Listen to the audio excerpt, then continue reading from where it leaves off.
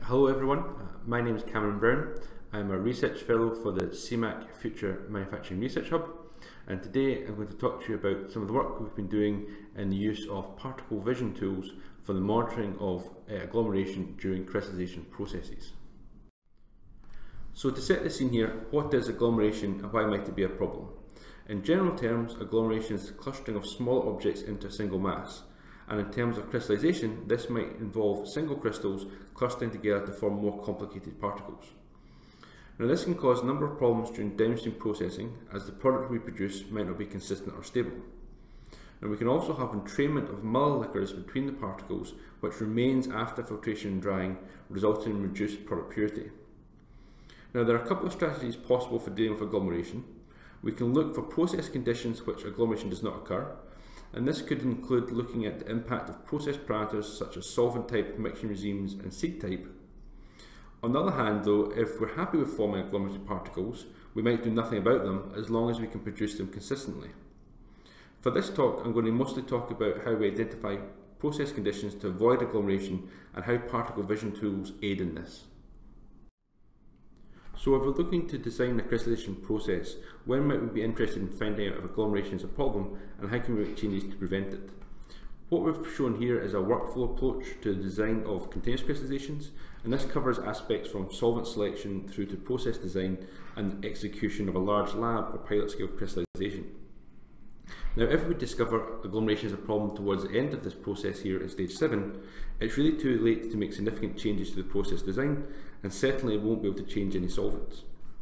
However, earlier on in the workflow, when we're looking at the first stages of process design, if we find agglomeration, it might be possible to deal with this and design it out through mixing regimes and agitation rates. However, ideally, we'd like to know if agglomeration is going to cause a problem as early as possible, and for example, when we're looking for suitable solvents. So how do agglomerates form and what parameters might we be able to change to influence this process? So shown here is the schematic of agglomerate forming process, which takes place in 3 stages. The first step is the collision of particles together, and then this is a function of the number of particles present, the size of these particles, and the hydrodynamics of the crystallizer in use. Now once these particles have collided together, they must be held together for sufficient time for stage 3 to occur. And in stage 3 is the growth of bridges between these particles to cement them together. Now at any stage, disruption can occur, leading to the breakage of the particles and reversing the agglomeration process. And then just to clarify before I move on, I'd like to talk about the terminology I'll be using in this talk, as the definitions do vary. So here I'm classifying an aggregate as a particle which has only undergone the first 2 stages, and whereas an agglomerate has undergone all 3. Now this inherently means that an agglomerate is stronger and more difficult to break than an aggregate, and also it can only occur under supersaturated conditions. Now based on this mechanism, we can identify the levers or process parameters which govern agglomerate formation. The work I'm going to talk about today will focus on interparticle forces through solvent selection and collision rate through crystallizer design and agitation rate. Before we get too far into investigating these process parameters, we need a method for monitoring agglomeration. Now ideally this method must be in situ, as filtering and drying samples could induce agglomeration. Now visually it's very easy for a person to distinguish between a single crystal and agglomerate as they have distinctly different shapes. However, classifying thousands of particles manually would be very time consuming and wasteful. Now this is where particle vision tools come into their own and provide automated methods for the identification and description of particles. Now I'm not going to go into too much detail about the various methods available, but these can range from simple thresholding techniques to machine learning algorithms. And the particle descriptors calculated give an indication of the particle shape and can change during an agglomeration process. So for example, in the graphs in the bottom left here, we see the change in the distribution of particle circularity with time for 2 different solvents. Now this is where a high circularity would indicate more single crystal-like particles. Now for a non-agglomerating solvent such as ethanol, we see that the mode of this distribution does not change significantly in this time. But for something like acetonitrile, where we see large agglomerates forming in the images, we see a drastic shift in the mode of this distribution. To cover the experimental work I'll talk about in a second, I've summarised here the various tools used in the study. For our crystallizer, we're using an EasyMax platform at the 100 ml scale with a range of different impellers. And although we're monitoring the process with our wide range of PET tools, for this talk we're only really interested in the PVM probe. I'll talk about the effect of mixing later, but to quantify this we've developed a CFD model for the crystallizer, including all the various PET probes. Now the basic procedure for this study is to perform seeded crystallizations of paracetamol with previously characterised seed and a couple of additional constraints. We'd like any significant change in the particle size to be due to agglomeration, therefore high seed mass is used to minimise growth. However, the mass of particles was limited to 1 weight% to ensure clear imaging of the particles without any overlap. And for the image processing, we've used a relatively simple thresholding technique implemented in MATLAB. So on to some experimental results. Shown on the right here are sample PVM images of the particles in a range of solvents. And qualitatively, looking at these images, we could say that acetone and MEK produce large agglomerates, followed by methanol and ethanol, with 2 propanol and 1 butanol producing particles which look similar to single crystals. Now, can particle vision tools give us more information, however? So firstly, we can see that not all shape descriptors will vary with the agglomeration process. For example, slenderness here shows no difference between the non and agglomerating solvents. We can, however, see that circularity and circle equivalent diameter change with time and give different responses in different solvents. We see rapid agglomerating solvents such as methanol, acetone and MEK, which have a sharp change in circularity and CED within the first 2 to 3 minutes. On the other extreme, we have 1 butanol and 2 propanol, which show very little change in particle size and shape, suggesting no agglomeration is going on. Then in between these two, we have ethanol, which agglomerates but takes its time about it. So as all other experimental conditions were as equal as possible, what are the underlying properties of the solvents which could be causing these differences? In previous work, viscosity and solvent polarity have been shown to correlate with the degree of agglomeration. Now these represent 2 different aspects of the agglomeration forming mechanism previously described. Now, viscosity affects the hydrodynamics of the crystallizer and therefore the collision rate of particles, whereas polarity represents the interaction between solvent and particles during the second stage of agglomerate formation. Now for the experiments performed in this work, we can see in the bottom right here that we have a clear correlation between the viscosity, circularity and particle size, but the trend is not as clear when using a measure of polarity. If in this case that polarity is not suitable for describing the solvent property influence agglomeration, can we identify others? So shown here are commonly available solvent parameters, and we've used these parameters to build a partial least squares model between the parameters themselves and the final particle circularity and size. Now after refining the model to maximise the fit, we're left with a range of parameters shown on the right hand side here, which really are dominated by hydrogen bonding effects.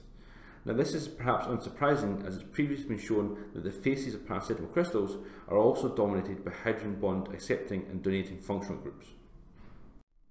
So delving deeper into specific parameters, we find that one of the Snyder parameters and viscosity correlate well with the final particle circularity and size. And if we plot these out for the solvents investigated, we can see that solvents with high viscosity and high Snyder parameters lead to conditions where we have little or no agglomeration. And qualitatively, this matches what is seen in the PVM images, with acetone and MEK showing a larger degree of agglomeration compared to 2 propanol and 1 butanol. And although this works for the solvents already investigated, can we use this to predict how other solvents will behave? Now, ethyl acetate and acetonitrile with their low viscosity and low Snyder parameters would be expected to be strongly agglomerating. And in contrast, isopentanol would be expected to be non-agglomerating. And in testing out this hypothesis, we do indeed see the formation of large agglomerated particles in acetonitrile and ethyl acetate, but no agglomeration in isopentanol. You'll also notice that the image for isopentanol is not taken from a PVM probe, but from an in situ camera as part of a high throughput screen device, and this is an aspect I'll touch upon later. And now that we've considered the effect of solvent, what can be done with mixing additions on influencing agglomeration? Now looking back at the previously screened solvents, we saw that ethanol was interesting as it agglomerated but over a longer period of time compared to the others. Now this maybe gives us an opportunity to affect the agglomeration process within this time period. So here we've taken the same experimental method as before, but investigated a range of different crystallizer configurations. And these were designed as such that the average bulk shear for experiments N21 in black and N23 in pink were the same but for different stirrer diameters. and this was achieved through altering the stirrer speed. Similarly to this, experiments N13 in red and N24 in green also have the same average bulk shear, but at different crystallizer scales and stirrer diameters. Now, if we use the particle responses from the vision tools, we can see that the response in circularity and CED for experiments N21 and N23 in pink and black here are very similar, as are those for N13 and N24 in the red and the green.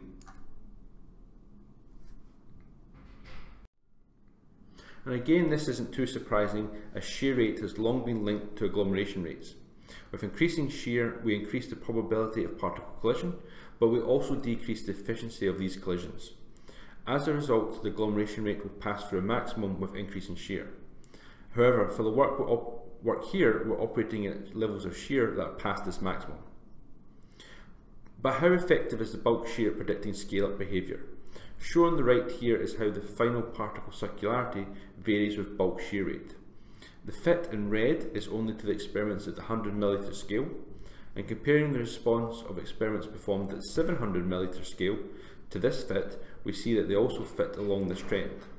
Now, this does suggest that the average bulk shear is a suitable parameter for scaling up or transferring agglomeration processes. But does this control over agglomeration with mixing conditions apply to other solvents as well? Here again, we've taken the same experimental method, but using acetone as a solvent, which we've already identified as having strongly agglomerating behaviour. And although we see some changes in the final particle size, the particles are always agglomerated and end up with the same circularity by the end. And this is regardless of the mixing conditions applied. Now, this suggests that the solvent surface interactions can be strong enough to overcome any of the hydrodynamic forces that are present. Now, it should also be highlighted here that the same bulk shear rate still produces the same responses as experiments N26 and N28 in black and pink here respectively produce the same response in terms of particle size.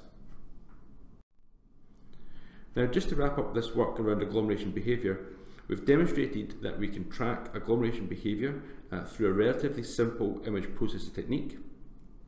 And through the tracking of these agglomeration responses, we've identified 3 different agglomerating behaviours. Now, we have solvents where agglomeration is rapid, but is not affected by hydrodynamics and mixing conditions, and this is the case for things like acetone. We have solvents where agglomeration is slower, but we can disrupt the process with our mixing conditions, as was the case with ethanol. And then we have solvents where agglomeration doesn't occur, such as 2-propanol. So just to mention as well some future work and some other considerations with this agglomeration map that's presented here. Now, this is only part of the story, as it has no input from particle properties. And now this is important as with evidence that shows that seeds crystals produced from different sources can influence their agglomeration behaviour. So for example, particles that are produced through dry ball milling behave very differently to those produced through wet milling. Another thing to consider as well, that the parameters we've identified here in terms of viscosity and Snyder are very specific perhaps to just paracetamol. So we're looking to broaden the study and identify parameters which work across a range of different APIs. So finally, I'd just like to highlight some other areas where we're using particle vision tools as part of crystallization process development. Now, laser diffraction is a fairly common used technique for particle sizing, and if we're doing a wet dispersion, we need to have careful selection of that dispersant as to ensure that the particles that we're measuring are representative of them in the process. Here we can see particles from the same batch which have been suspended in 2 different dispersants, and you can see quite distinctly here that dispersant 2 is producing a much larger PSD compared to dispersant 1. Now, if we relied on laser diffraction measurements by themselves, we might assume this is due to batch variation or some other changes within the process. However, looking at in situ imaging here, we can clearly see that dispersant 2 produces much larger agglomerated particles compared to dispersant 1. And this is something you wouldn't be able to pull out without this imaging methodology. And lastly here, I touched on this previously, but we're also looking at acquiring images from other sources, not just PVM probes. So here we've got images taken from an in situ camera on a high throughput screening platform at the 5mm scale. And again, the idea behind this is, can we get similar responses to that what we get with the PVM probe, but at a smaller volume? And finally, just to close, just some acknowledgements for those that have conducted and supervised this research. I'd like to also thank CMAC and APSRC for funding this work, METTLER Toledo for giving me the opportunity to present today, and obviously for your time today as well. Thank you.